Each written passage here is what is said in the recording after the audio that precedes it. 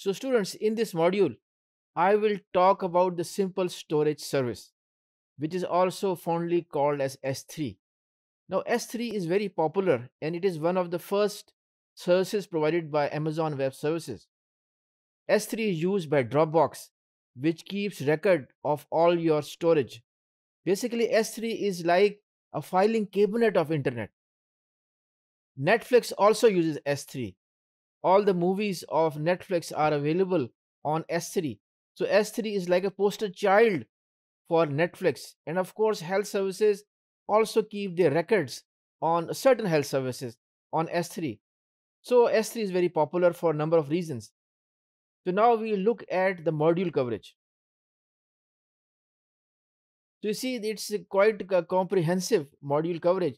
So let's go over all of these modules one by one. So there's a bucket name associated with S3. Okay, now that bucket name has to be unique. That bucket name, although it is a flat structure, it is a flat structure. It means that the bucket name has to be unique, and it has to be unique across all the regions where the S3 servers are available. And of course, the data which is associated with S3, it can be simple, it can be complex also, and it has a certain methodology of addressing. It appears to have a directly like structure, but the structure of actual S3 storage may not be visible to you. It is under different layers. Okay, it is under different layers, layer 1, layer 2, layer 3. Okay, the purpose is to make it accessible in a user friendly manner. The people which are used to it, it has to be intuitive also. So S3 objects are not associated by APIs. You cannot directly call the S3 through the APIs. There are different layers, as I mentioned in the previous slide.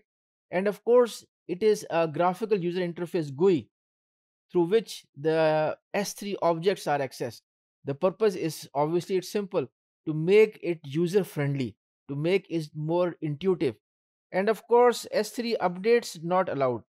This is the main difference between storing on S3 and storing on your hard disk. On your hard disk, I can make changes in my file, in my database, and those changes are directly made in that database or in the file. But in the case of S3, the storage, that is not the case. You cannot modify it.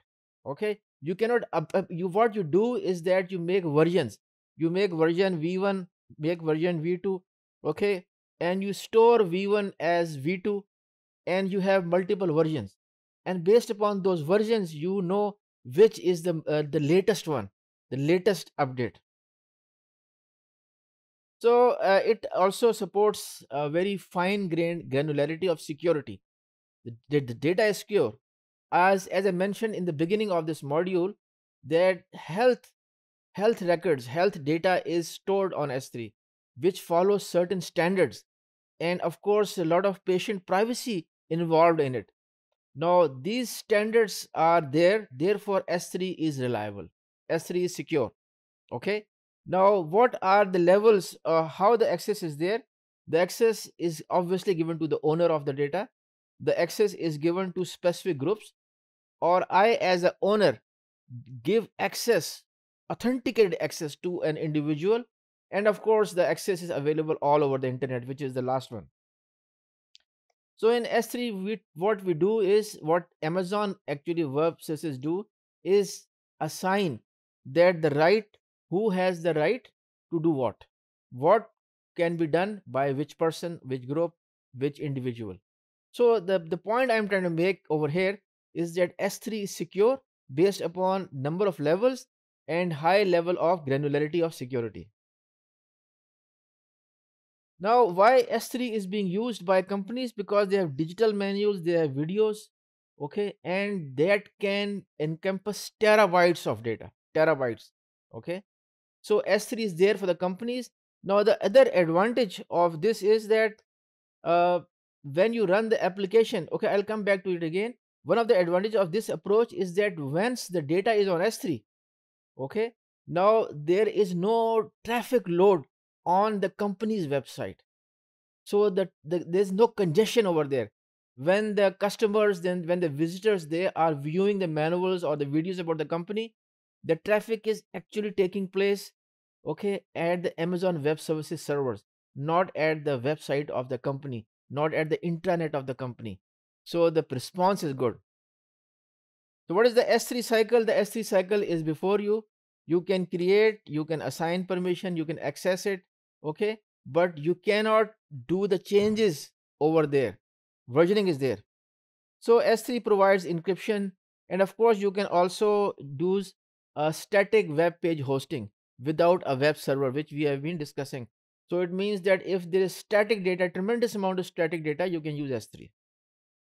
And the S3 scope is that bucket names are unique, which I have already mentioned, and there is no network traffic charge because the data is in region, say region 1 and region 2, okay, region 3. This is the west coast, this is the far east, and so on. So if the traffic is within over there, there is no extra charge. But if the traffic goes from there or something like this, then there is charging. You have to be careful about it. And of course, what you can do is you can duplicate your data across these regions. You can have your data one over here and data one over here, also data one over here also. So when you make the changes, you make the changes within the regions. There is no network traffic. Of course, there's the extra cost of storage. And finally, the costing of S3. Of course, the costing is based upon the volume of data. The costing is based upon the type of APIs are called. It is put, copy, or whatever. Okay, and of course, the volume of data which goes across the regions. The costing is based upon the network traffic also. And finally, fewer copies. If you keep fewer copies of your data on S3, the charging is less. And of course, in the notes, all the details are given, nitty-gritty details about the dollars and cents. So you can figure out where you stand. That's all I have for this module. Thank you very much.